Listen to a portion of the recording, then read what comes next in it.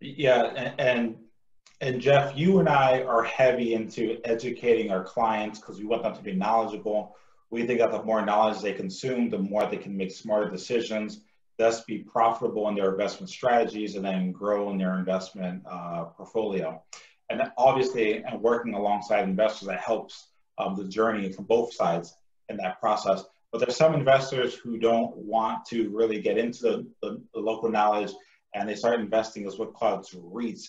And REITs are real estate investment trust. These are funds that you can buy. Typically, your financial advisor would sell them to you, your financial broker would sell them to you.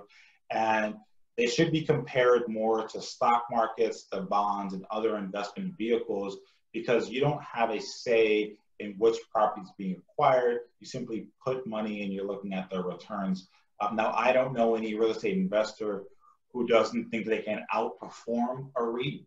One of the reasons why we become into real estate investment is we're very prideful of ourselves. We're very proud of our abilities to learn and grasp issues and really make smart decisions and be in control.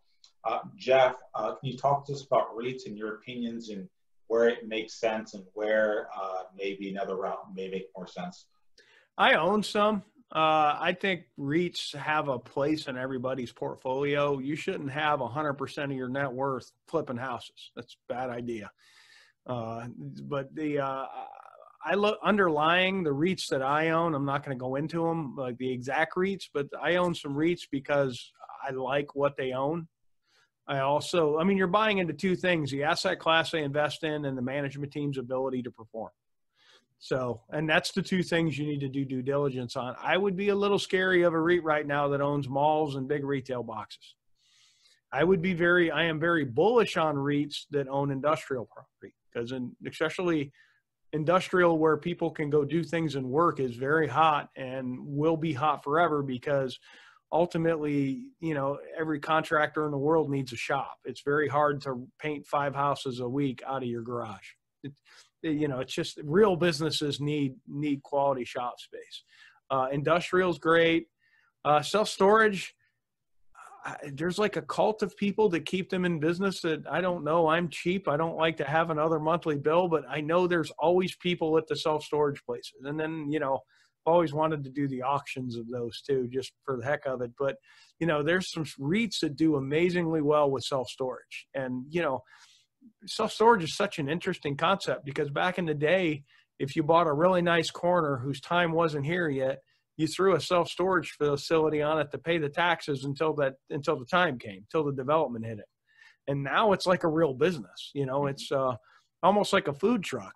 At one point, a food truck was just something for a restaurant to go out and maybe put at a festival so that, more people would know the restaurant's there. Now the food truck's really making money. It's kind of similar scenario. But I would be leery of REITs that own a lot of retail. Office is a little scary. Now, medical office, not so. But just pure office is a little scary going forward, because, we're on Zoom right now. I mean, people have learned to work from home. It's kind of a beautiful thing to be able to, if you're disciplined working from home, you should get more work done, because you don't have to drive to work. It's a little less time, and for me, my problem with working from home is I'm in the fridge every 10 minutes seeing if the leftovers have changed since I looked at them last. But, it's Zoom and a lot of the telecommuting are going to change a lot of parts of commercial real estate. There is a lot of office space in New York City that I would be a little bearish on right now, because so many people are leaving the city. They don't, if they're only coming to the city 1 or 2 days a week for a stand-up meeting, they can live farther out in the suburbs. So, and that's happening too. I guess there's like 15,000 empty apartments on the day we're doing this in New York. That's what's being published. I haven't toured all 15,000 to know that to be a fact. But the pandemic is going to significantly change real estate, and there's some REITs that are in a wonderful position to do so.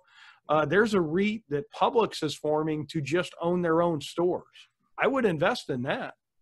That would be, who doesn't? I don't care how bad the economy is, a chicken tender sub is still a viable option for everybody. If it's a Florida and a Georgia thing to know this. But, and they're special purpose REITs like that, if you can get in something like that, is always a great investment.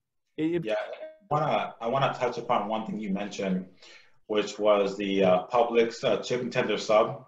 It's such a great value because the turkey slices are so thin that sometimes when you get the chicken tenders, they can't even close it. It's so packed if you need. It's a really good value, and often it's like $6 or $7. I highly recommend getting that from Publix. But you mentioned a couple of things that I want to kind of isolate and talk about. One of them is really doing research as to the different variations of REITs, because one of the things about REITs is that if you give them money, they have to deploy it. They have to spend it. They have to keep putting money somewhere. And so if they're looking at really commercial office space and you keep sending them money, they have to keep deploying that money. So a lot of times, so you'll see, you'll read newspaper or different outlets, you'll hear about really, really bad investment deals, and you'll figure out who was the one who bought it.